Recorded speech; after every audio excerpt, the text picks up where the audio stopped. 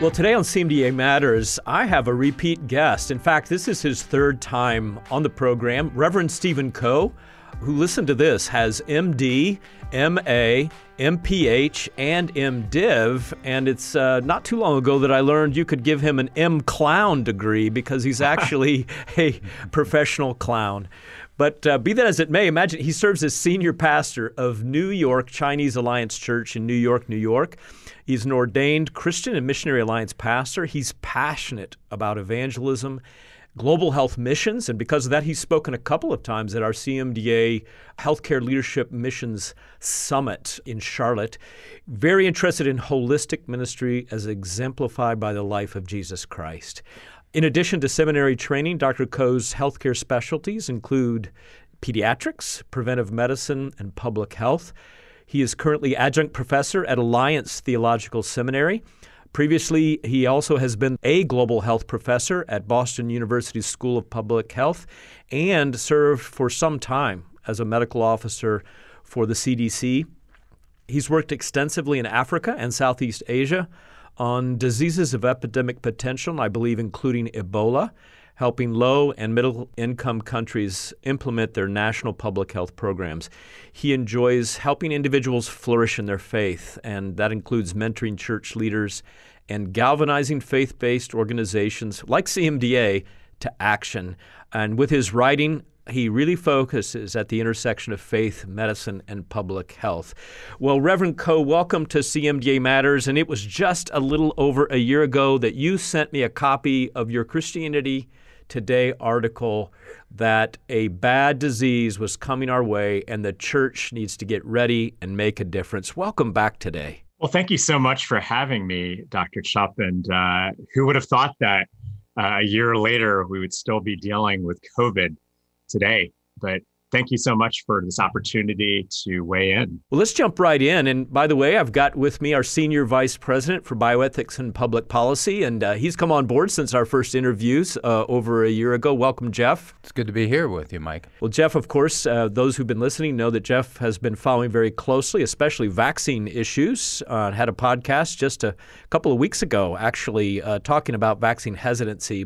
So, Reverend Coe, with all of that background and different perspectives, what have we learned in healthcare, having gone now a year through this pandemic in the United States? Well, there's been extraordinary collaboration and partnerships advancing translational science. We've been able to turn observations in the community and clinic into interventions to improve the health of individuals and populations at an astounding speed. Multilateral global public-private partnerships have led to scientific advances in testing, treatment, and prevention, which includes, as you mentioned, vaccine development. When I first saw the movie Contagion, I laughed at how quick vaccines were produced and distributed. But today it's a reality. For the first time, we've developed vaccines against novel pathogens within a year of their discovery, about a tenth of the time it usually takes. And these nucleic acid vaccines, which use a cell's existing infrastructure to manufacture defenses, are really poised to kickstart a golden era of rapid response vaccine development.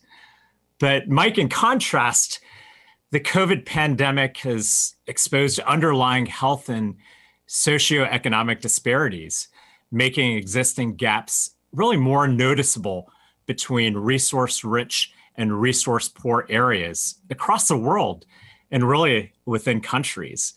We see fundamental inequalities in the healthcare system, within access to knowledge, and psychosocial determinants of health, which play a role in differing morbidity, mortality, and long-term sequelae from infections in various communities. We've talked in the past about all kinds of testing methods, and we've seen an incredible evolution of the way that we've tested for COVID-19.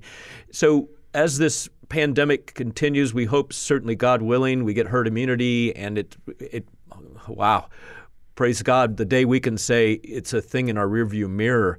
But do you think things like drive-through testing, are we going to be seeing that in the future as sort of standard fare? Well, drive-through testing may be reserved for more infectious agents to limit contagion and the spread of disease.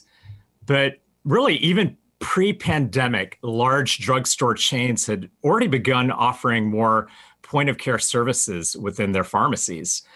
Today, you can receive routine blood work or lab testing services at Walgreens through their partnership with LabCorp.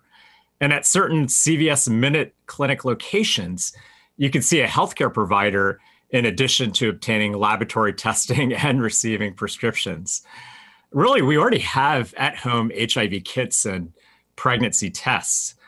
And I wonder how much more prevalent at-home testing will be in the future. The truth is that technology is already here, but it's quite different if you want to know if you're pregnant versus analyzing your own genetic testing results. Yeah. Stephen, as a physician and as a pastor, I'm curious to know what you think the church has done right and what have they done wrong during this pandemic.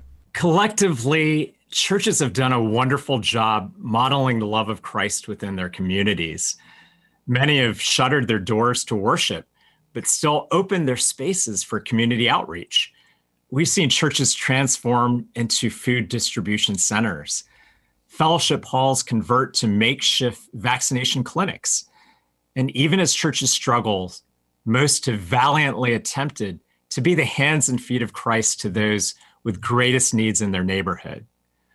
But on the flip side, just as COVID has exposed underlying healthcare disparities, it has magnified the gap between existing houses of worship.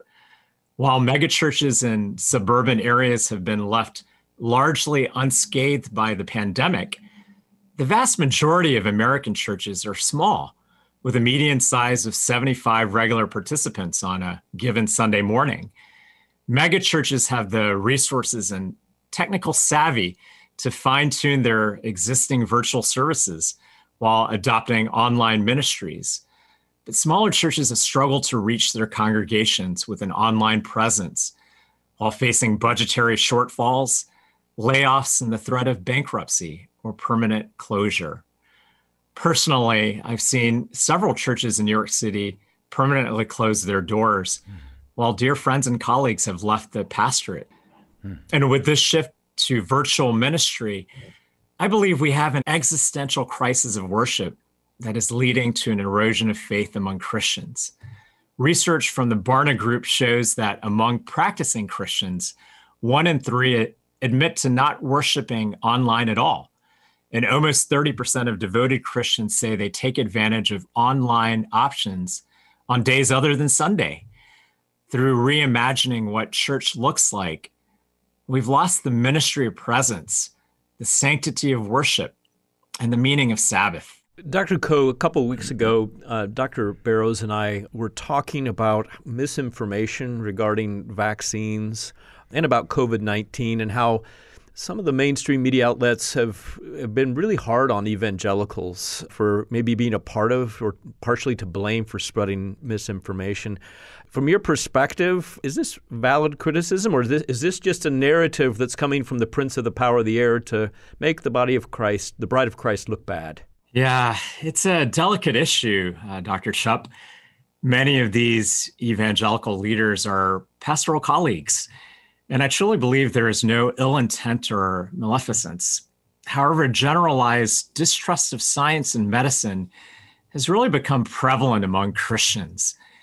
In some ways, it's understandable given our overall response to the pandemic.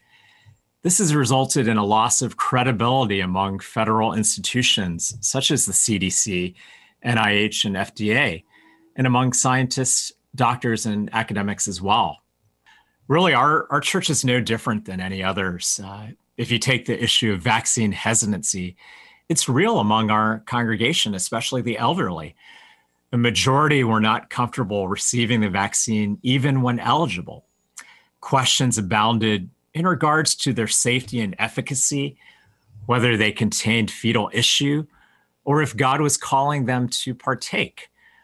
And so it's really been a real and present danger, I think, within our community. And it's something that we really have to lean into, not only now, but in the future as well. Well, Stephen, I have heard from several of our members kind of a a similar scenario that here we are a year into the pandemic, and as healthcare professionals, they're frustrated with their church leadership. Either the leadership has ignored putting out and following just common sense things like social distancing and masking and that type of thing. Or even one physician wrote me and said, I've been a part of this church for many, many years, and my church leadership never came to me as a physician to ask my advice how to approach. So they're in this church, they're seeing their church leadership completely ignore common sense things to protect the members of the congregation from this virus. And so what advice would you give them moving forward as we come out of that and as they try and deal with that frustration with their church leadership? Yeah, such an important issue moving forward. What we did to counter these issues was to marry science and theology.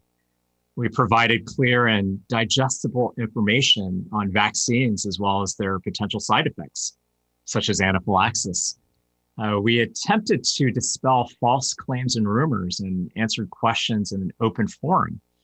The truth is sometimes you trust your pastor more than your doctor.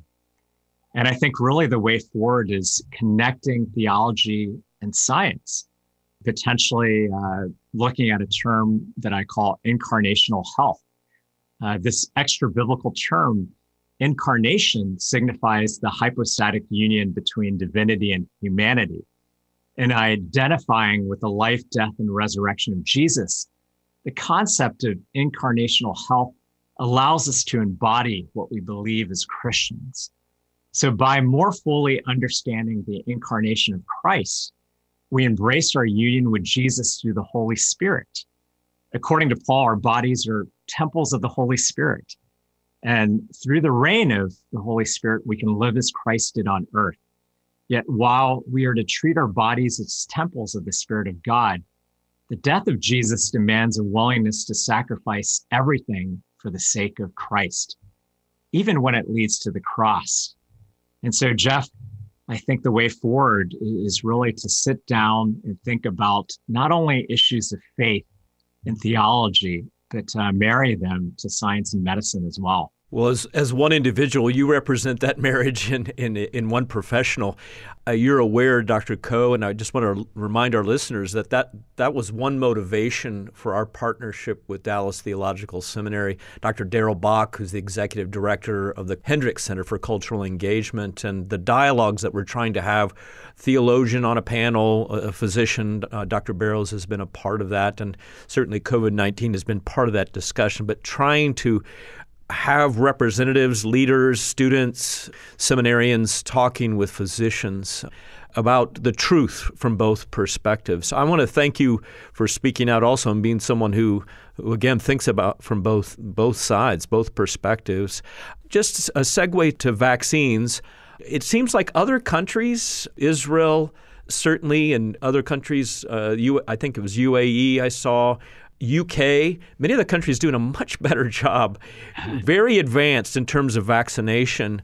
I'm assuming that you encourage everyone you talk to get vaccinated. Is that true? I'm assuming even if not at risk or low risk for contracting the virus. Absolutely. And I have a good friend that's a physician and public health official in Israel, and they are really doing a fabulous job. The numbers are astounding. But really, the 3 currently available vaccines are safe and effective. And through the accelerated pace of vaccine development may worry some. Let's not forget that vaccines are one of the greatest success stories of public health. Through the use of vaccines, we have eradicated smallpox and nearly eliminated polio.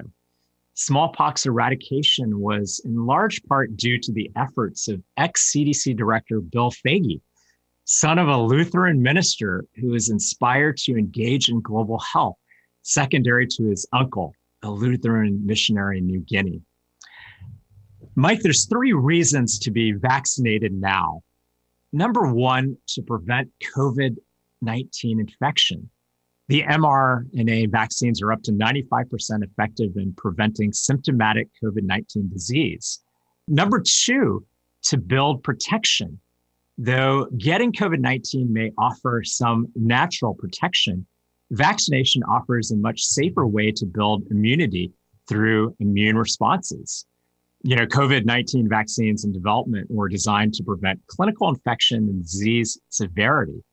The mRNA vaccines show the induction of an anamnestic immune response to the spike protein with a second dose and can generate high levels of neutralizing antibodies compared with a greater number seen in the serum of normal patients.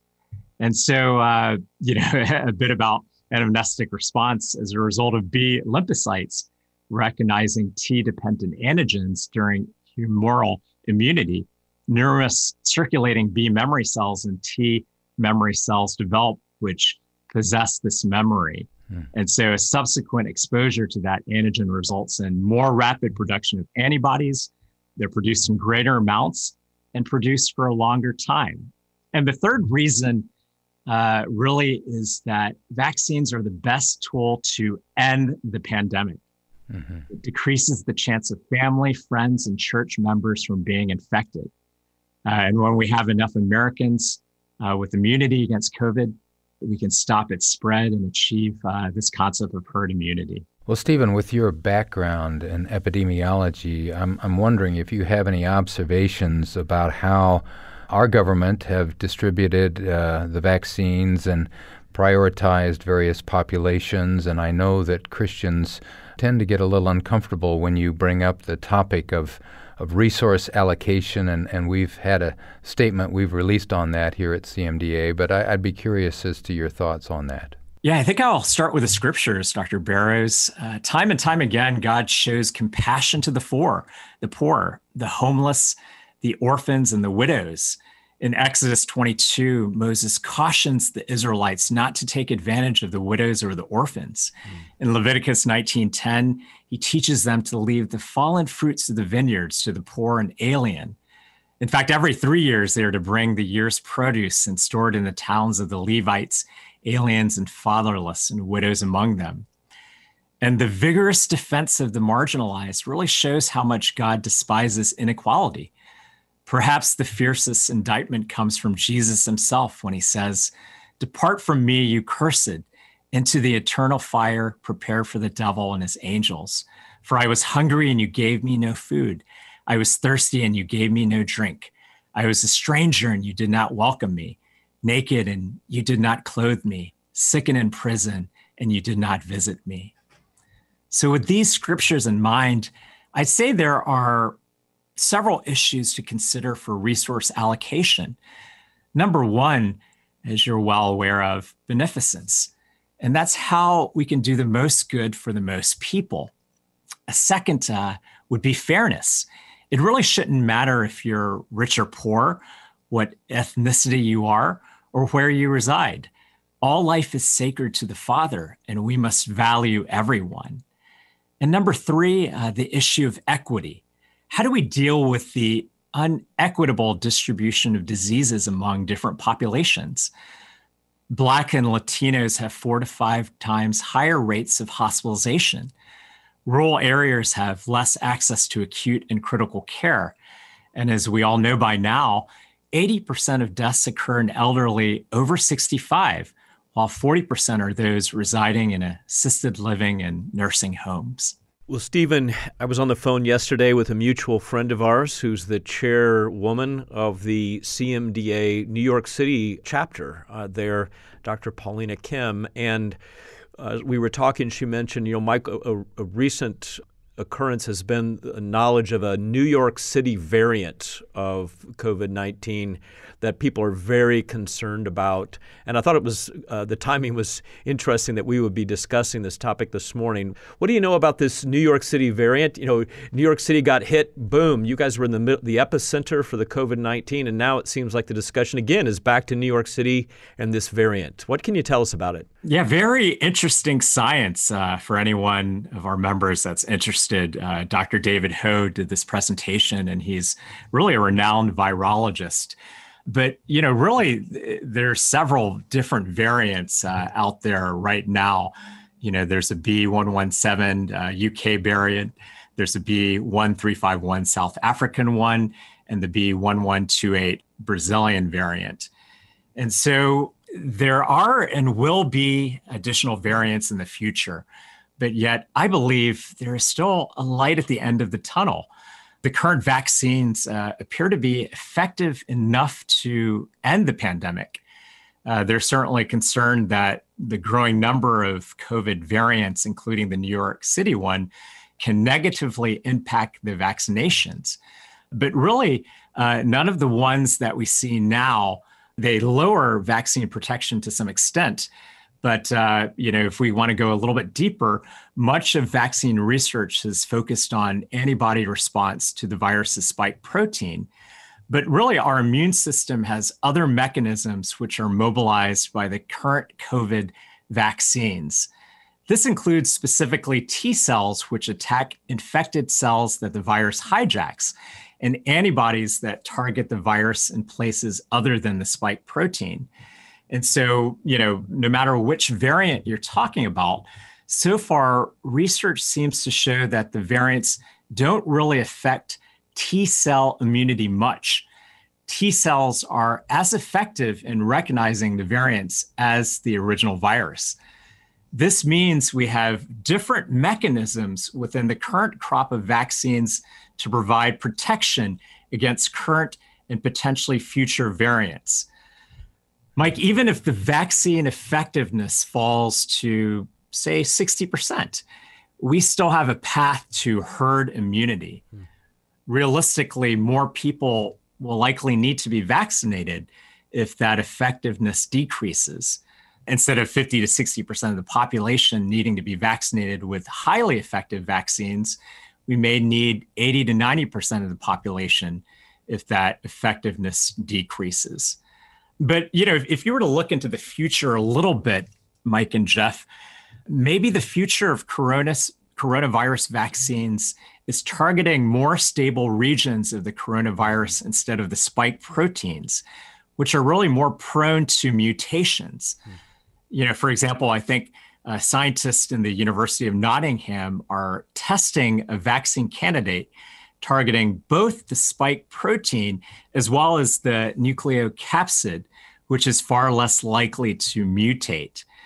And I believe Caltech researchers have already engineered a prototype all-in-one vaccine using a nanoparticle holding fragments of spike proteins from multiple known coronaviruses.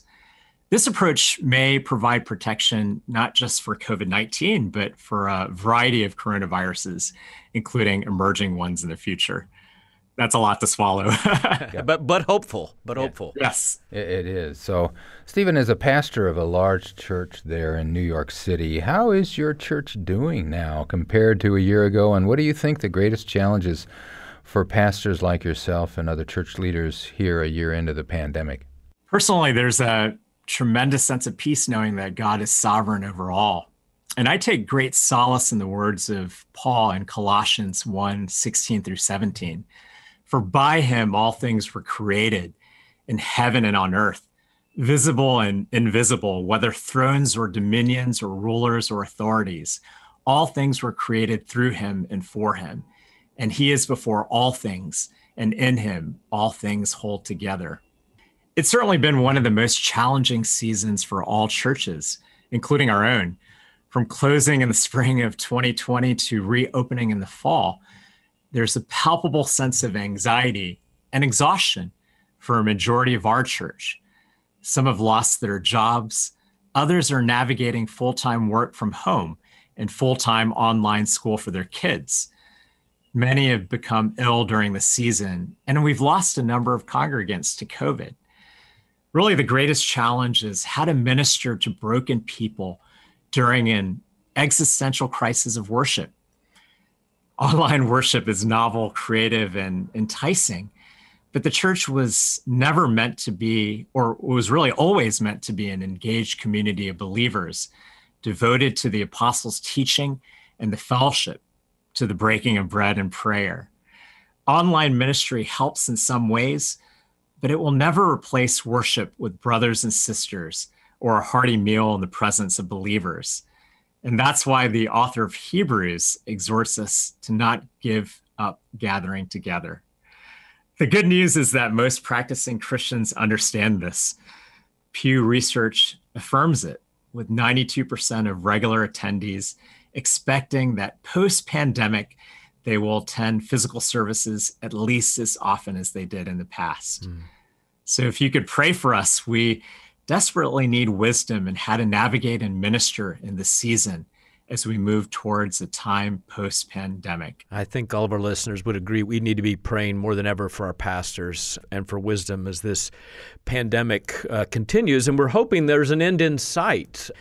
Reverend Dr. Coe, I'm not going to hold you to a standard of an Old Testament prophet where if you're wrong, we would have to stone you.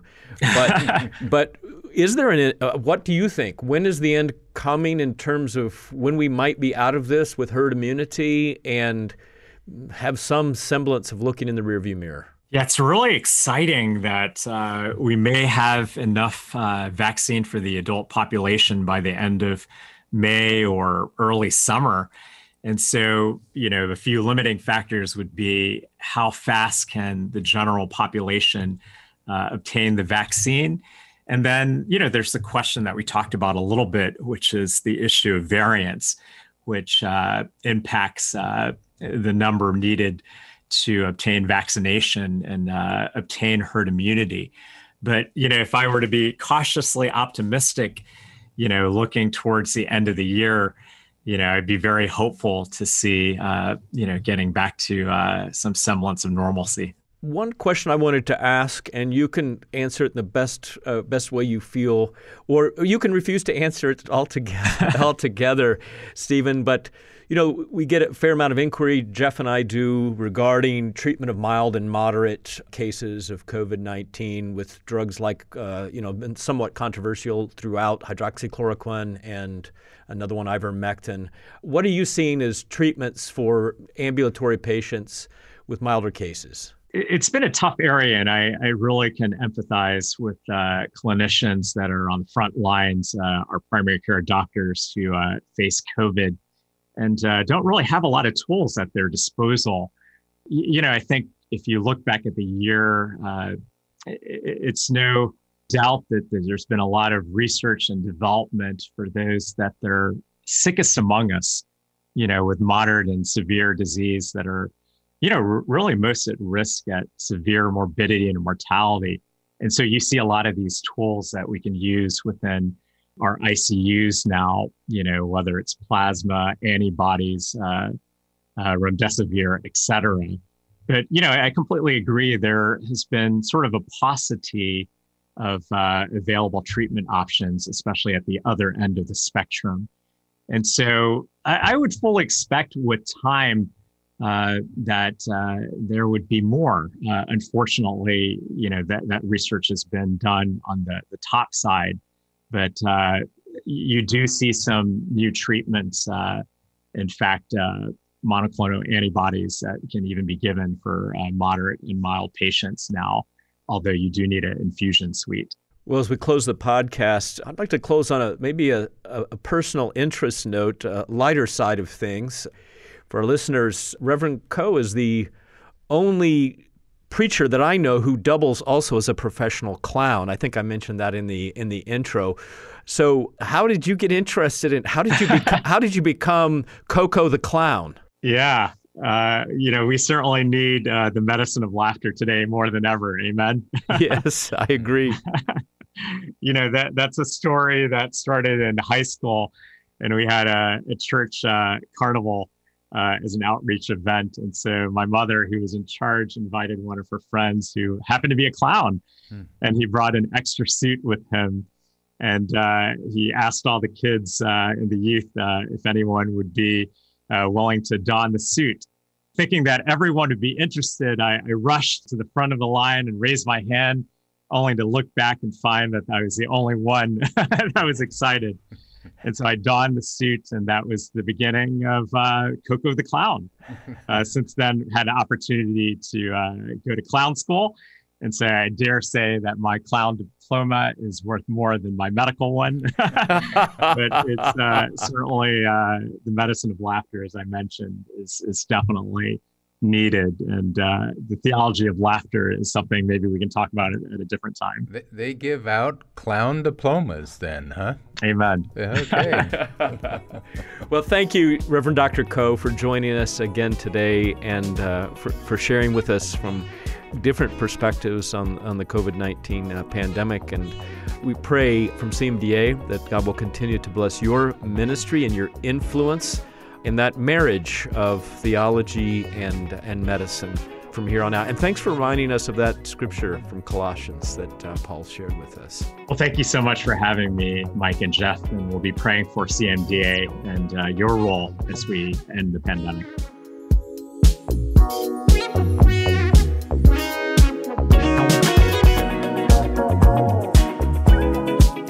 Well, I'm guessing that some of you remember, like me, the late actor Mr. Robin Williams and the role that he played in that movie, Patch Adams. And that's immediately what I thought of as Dr. Coe, a pediatrician, described his alter ego as Coco the Clown. I'm so grateful to God that He allowed the paths of Reverend Coe and CMDA to cross a couple of years before this pandemic began. He's been a great resource for us at CMDA, appearing 3 times on CMDA Matters over the past year as we've gone through this COVID-19 pandemic and healthcare crisis together. I'm quite sure that his Chinese Missionary Alliance congregation in New York City is most grateful that they have a shepherd like him during the COVID-19 outbreak. Well, in light of the crisis of the past year, I want to invite you to join us for the CMDA Virtual National Convention under the theme, Courage Through the Crisis, Stories from the Front Lines. This event will include lectures by notable speakers, as well as breakout sessions during which you will have the opportunity to fellowship with like-minded healthcare professionals. Some of our speakers will include Reverend Albert Mohler, president of the Southern Baptist Theological Seminary, who, by the way, will be my guest just a few weeks from now on this podcast. Also, best-selling author Philip Yancey, who was my guest last week on the program. Dr. Alveda King, niece of Dr. Martin Luther King Jr., will also be joining us in an interview with yours truly. And then Reverend and author Burt Jones, who co-authored the book entitled Leadership Proverbs. He will be our Bible teacher throughout the virtual National Convention. To register for our convention, just go to cmda.org/events, where the National Convention and other upcoming events are posted for CMDA.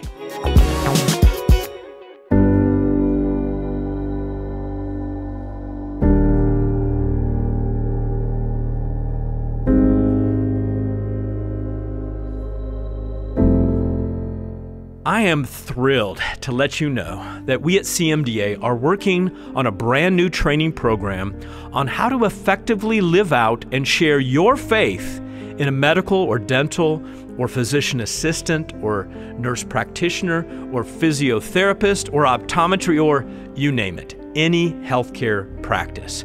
Many of you will remember that CMDA produced a course in the mid-90s that we called the Saline Solution. And that was followed about 20 years later by Grace Prescriptions. Both of those programs were produced by Dr. Walt Larimore and Reverend Bill Peel. Well, for many of us followers of Christ in healthcare, we finally had a curriculum that taught us how to do spiritual interventions and ministry with our patients. Well, welcome to a new generation, and we're calling the new curriculum Faith Prescriptions. It consists of 24 videos of 15 to 20-minute duration on various practical topics, such as spiritual interventions, praying with your patients, ethical and legal implications of sharing your faith, another, keeping it natural, and then overcoming obstacles to the gospel, and so many other topics. Within each of these videos, we plan to include 2 to 3 shorter videos from our CMDA members across the country, like you. So if you'd like an opportunity to be part of this new video teaching series, please submit your video to us as soon as you can. These videos, or brief cameos as I call them, can be recorded with a phone or a computer and should be shot horizontally, showing just the upper body, only about 30 to 45 seconds in length. The topic should be something related to spiritual interactions or ministry with your patients in healthcare. Maybe a principle that you have found helpful, or maybe an example of a patient or colleague to whom you have ministered. When you finish your quick video testimony, just email Dr. Bill Griffin, our Vice President of Dental Ministry, at cda@cmda.org.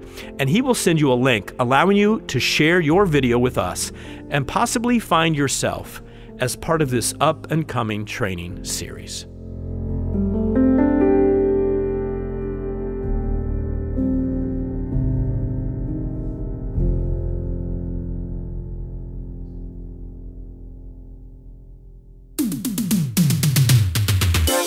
I want to thank you today for listening to this week's CMDA Matters podcast.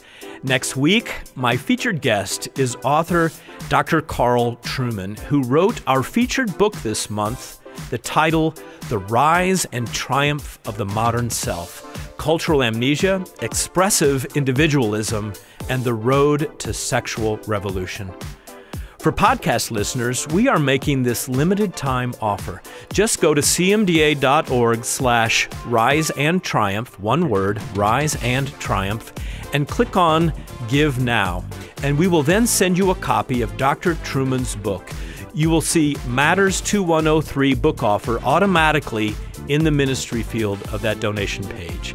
Thank you so much in advance for your gift to the ministry of changing hearts in healthcare. This book by Professor Trueman, which has been dubbed by many as the book of the year, if not the book of the decade, for the church interacting with culture. It opens so many windows of understanding on the sexual and moral revolution that we find ourselves in today. Well, that wraps it up for this program today. So until next week, please don't forget that what matters to you matters to CMDA, and CMDA matters. We'll see you next week, God willing. This podcast has been a production of the Christian Medical and Dental Associations. The opinions expressed by guests on this podcast are not necessarily endorsed by the Christian Medical and Dental Associations. CMDA is a nonpartisan organization that does not endorse political parties or candidates for public office. The views expressed on this podcast reflect judgments regarding principles and values held by CMDA and its members and are not intended to imply endorsement of any political party or candidate.